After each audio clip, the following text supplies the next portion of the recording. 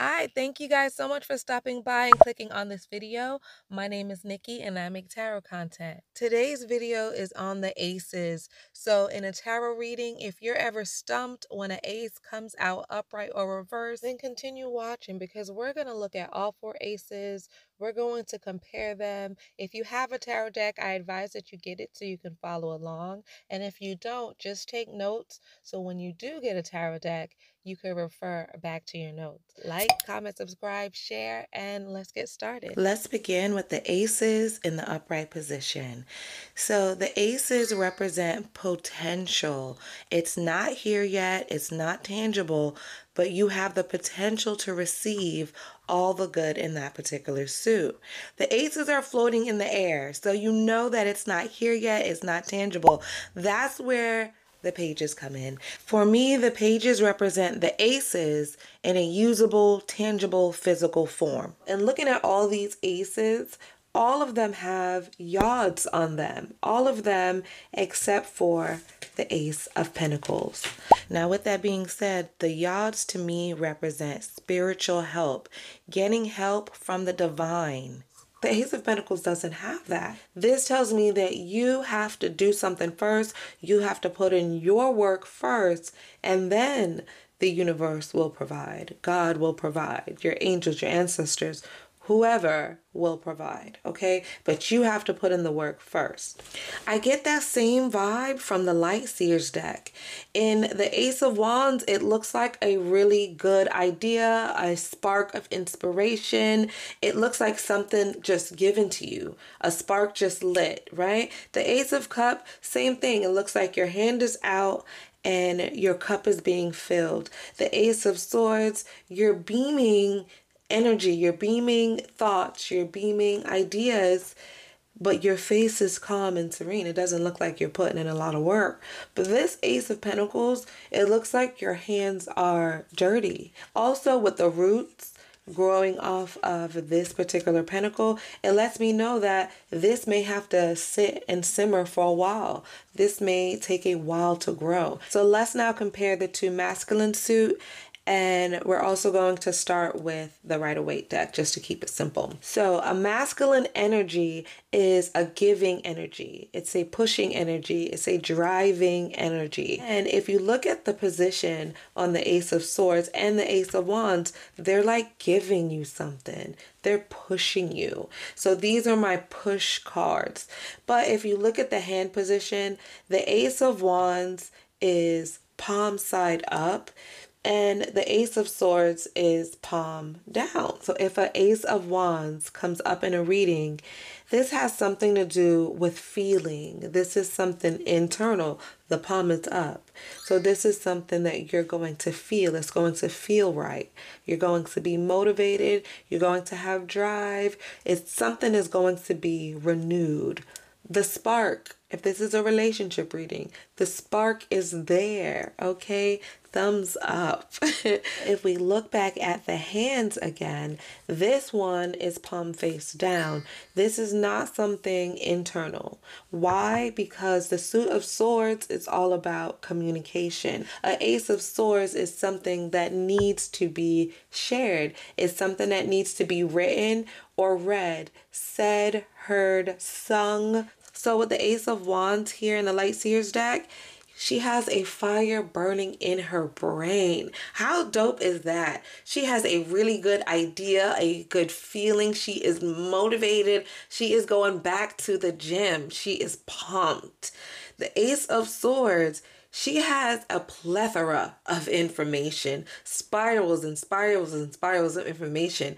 But guess what? She's sharing it. You see that light coming out of her head? She is sharing her information. She is writing that book. She is writing that blog. She is starting that YouTube channel. You know, that is the Ace of Swords. Something to be shared. Let's now look at the feminine cards, the Ace of Cups and the Ace of Pentacles. Notice that these hands are relaxed. They're not in a pushing, giving, driving position like the Ace of Wands and the Ace of Swords. These are up and relaxed, honey. We are receiving here. These are the receiving energies. These feel good. These feel amazing. So with the Ace of Cups, we see that there is yards falling from the ace, falling from the cup. This feels peaceful. This feels like a day at the beach. Whereas the Pentacles, there is no yards. We know that this is still a gift from God, because if you look closely, and all the aces have this, there's like little light beams coming off of that hand. You see, it's there, it's in all the aces. So with that, we know that this is still a special gift, but you are going to have to put in the work. And then once you get the ball rolling, things will be easy and you can then receive. So this is, to me, setting up or starting a passive income business. You know what I mean? Something that's going to give you royalties. You have to put in the work first, but then it's passive and you can just receive. Palms up, honey, palms up. So that to me is the difference between the Ace of Cups and the Ace of Pentacles. You're receiving in either case, but one, you have to start with a little legwork, and one, you don't. That dove is coming right to you, dropping that love bomb right in your cup. I love it. Again, with the Light Seers deck, I see that exact same imagery. And you see this little swish coming towards her. I look at that the way that I look at the dove in the Rider-Waite deck. And it's showing the potential coming to you. It's showing the hug coming towards you. It's showing that there is potential for love to come towards you. But are you going to catch it? Are you going to catch it, or are you going to fumble it? You know? Same thing here with the Ace of Pentacles. Look at the size of that pentacle in proportion to the hand. So you put in a little bit of work and the rest will be taken care of. Ace of Cups and the Ace of Wands. Both of these cards have to do with feelings. Both of these cards have the potential to bring really, really good feelings towards you. The difference, though, is that the Ace of Cups is more passive, whereas the Ace of Wands is active. So you know that the Ace of Cups, you're going to receive something that's going to make you feel good, and you really don't have to do anything. You don't have to do anything. Like, the dove is just going to come towards you. That guy is just going to give you his number. That girl is just going to wink her eye at you. You really don't have to do much. This feel good is going to make you do something. You're going to go to the gym. You're going to be the one asking the person out. Okay, the Ace of Cups, you're going to just receive the phone number. You don't do much. The Ace of Wands, you're going to be motivated to give the phone number. The Ace of Wands is a giver. So we have a feel good at rest, and we have a feel good with action. Also, look at how these hands are both facing the left. To me, that signifies that we're on the same team. You know, even though you're water and even though I'm fire, you know, and technically we can't get together, we're on the same team. We're still fighting for the same team. We both want to feel good. It's just that we go about it differently. The Light Seers deck, the way that I would remember that is, if my head was on fire, I'd be motivated to go do something about it. I'd be motivated to get up and run, get some water, take action. So that's how I would remember it if I was using the Light Seers deck. Whereas if I had the Ace of Cups, ooh, picture that as like a bowl of your favorite anything. You're just going to want to sit there and receive more and more and more, right? With the Ace of Pentacles and the Ace of Swords, we can see that their hands are both going to the right. So they're both playing for the same team. Just like the Ace of Cups and the Ace of Wands, they're both feel-good cards and they're both going to the left. These are two harsh cards. Oh my goodness. The Ace of Pentacles, the journey through the Ace of Pentacles, especially when you make a pit stop at the Five of Pentacles, This could be a very harsh suit. Same thing with the Ace of Swords. As you make your journey and you get to the Five of Swords, the Nine of Swords, the Ten of Swords. So with the Ace of Pentacles and the Ace of Swords, yes, it's a very harsh journey, but if you can navigate through it well, then you're going to have a really nice payoff. All right, now let's look at the aces in the reverse position. If you're still here in the video at this point, please like, comment, subscribe, share all the YouTube things that help me grow. Okay, so in the reverse, to me, this energy feels blocked. It feels like the potential came and then went. You did not understand it. You did not see it or recognize it when it was there, and then it fizzled, or it's in the process of fizzling. I'm looking at the Ace of Wands as a thumbs down, a universal thumbs down. If you're asking a yes, no question and you get the Ace of Wands in reverse, you know it's absolutely no.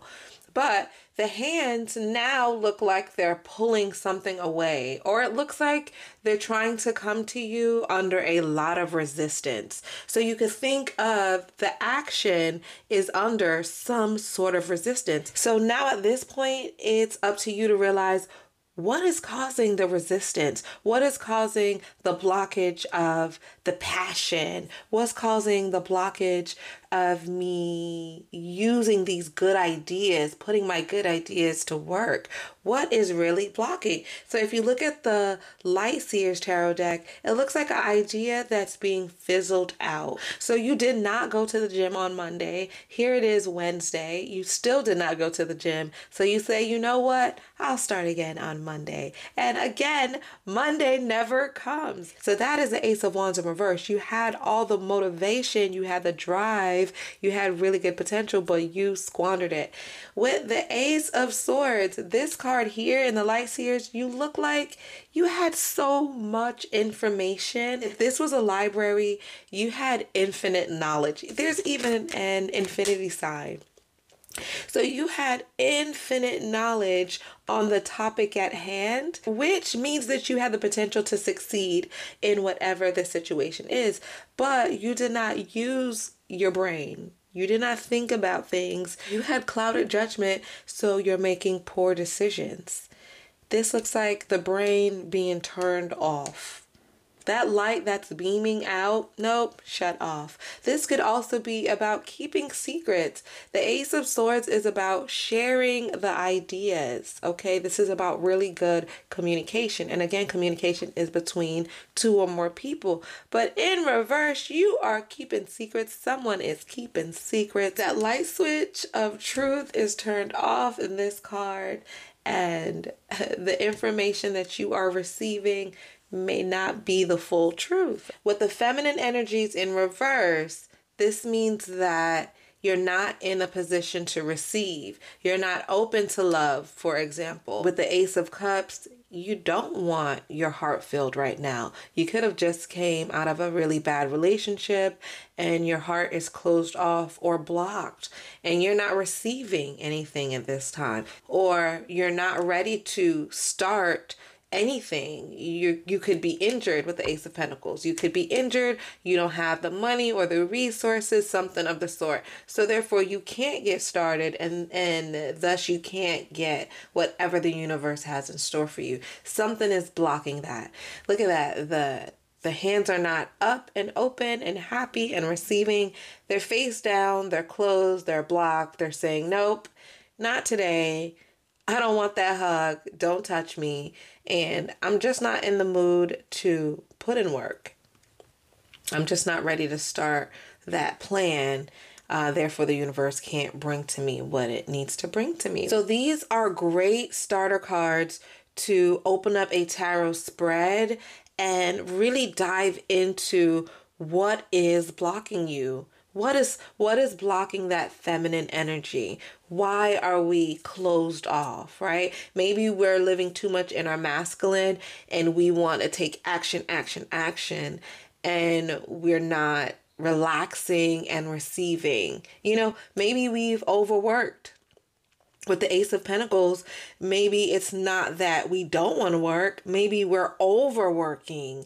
And now the universe is saying, okay, now is your time to relax. Now it's time for this project to be passive. And you're not allowing your blessing to come through. So you are essentially blocking your own blessing here with the Ace of Pentacles in reverse. Maybe with the Ace of Cups, you're not hurt at all. Maybe you're giving too much. You know, maybe your feminine energy is turned up to the max and you're giving too much of yourself. And the universe wants to fill your cup. Maybe you're giving from an empty cup. The universe wants you to relax and receive, and you're just not doing that because you want to be everything for everyone. So like I said, if you get any of these feminine cards in reverse, that should cue you to pull some more cards and find out why. That way you could fix it, okay? That way you could use these aces, these potentials, to really get the best out of what is in store for you. So now that we've learned and compared the aces, I'm going to give you guys some homework. Pull out your tarot deck, get the aces. Even if you don't have the Light Seers or the Rider-Waite deck, it doesn't matter. Pull out your tarot deck, pull out a journal, and I want you to take notes on what you see, feel, hear, smell, taste differently now when you look at the aces. Even if it's not something that I mentioned in the video, but you're picking up on it now, take note of that. That is your intuition.